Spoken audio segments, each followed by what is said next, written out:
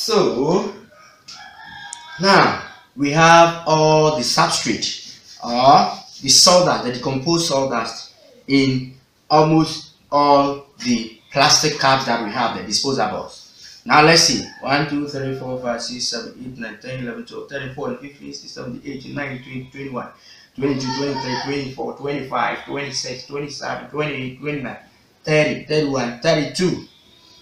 So from just a slide of melon, we are going to produce 32 plants of watermelons, and the result will be marvelous. We believe that we eat what we produce and we produce what we eat. You don't need to go to the market to buy melons all the time. You can produce your own melons. So these are the seeds that we squeezed. Now, after getting all the substrate in there, we need to add water.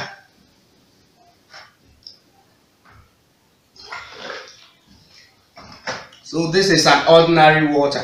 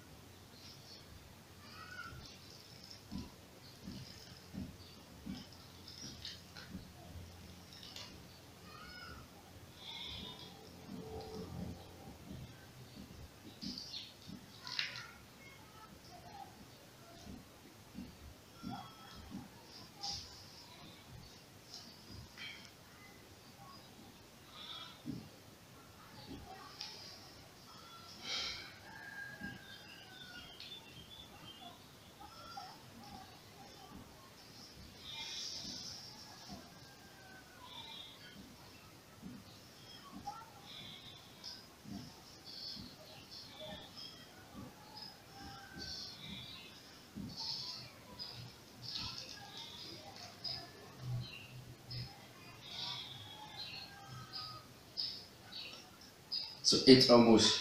So we are going to add the seeds to each container here. These are the seeds that we squeeze. These are the seeds. So 1 for 1. Keeping them 1 for 1.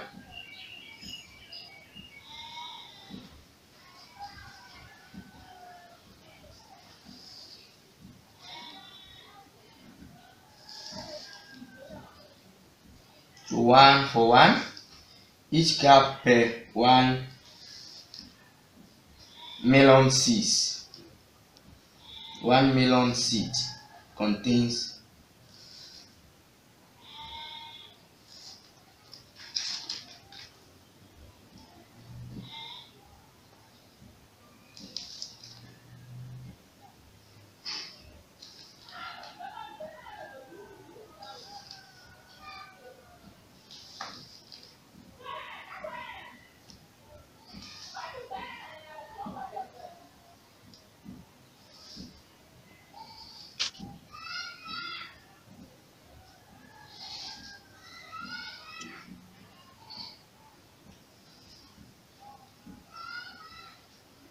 for practical purpose. I think each cup now contains the melon seeds.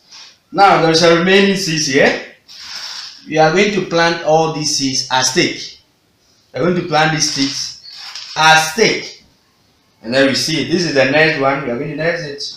After some period, we shall plant all these, and we shall give you the results. So in a nutshell, we are producing just watermelon in our home. It's just simple and straightforward.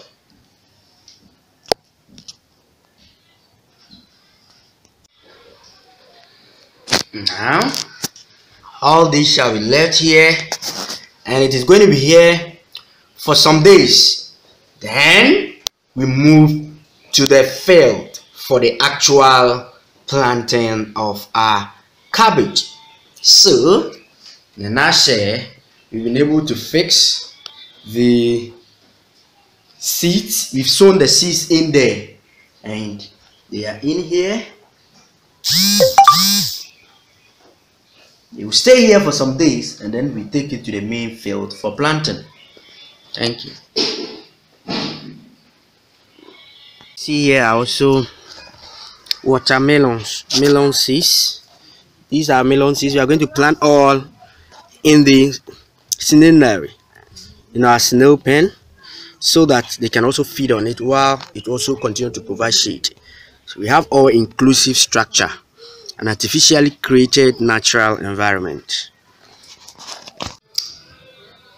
In an experiment to show that light is necessary for the germination of watermelons plants, at the end of the experiment, we realized that all the seeds which were kept indoors germinated but had their direction towards the source of light.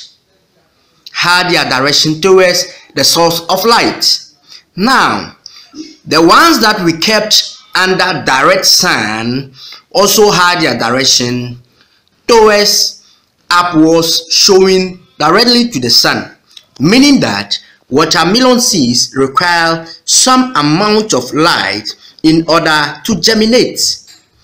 In this same experiment, we were trying to know, because most of the seeds that we have, or most of the seeds available, literature shows that some of them require light whilst others does not require light at all.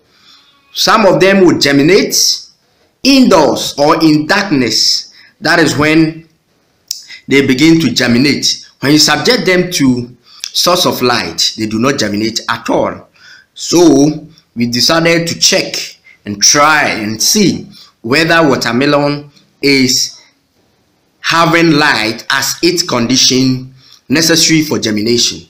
In a nutshell, when you look at the conditions necessary for germination, we can see that conditions like water, oxygen, temperature, and the light are conditions necessary for germination. But light is not needed by most of the plants. But in our case, we did this experiment, and today we kept these seeds indoors, and now they've germinated, but they are heading towards the source of light. If you see these ones, they are all heading towards the source of light. These ones are also heading towards the source of light. This is the source of light. They are all heading towards that place. And then you can see these ones are also heading towards that place. We will also show you the result that we had from the ones that we kept under direct sunlight, and we see their direction. So in this experiment, we basically decided to show you that watermelon require light as a condition for its germination when planted.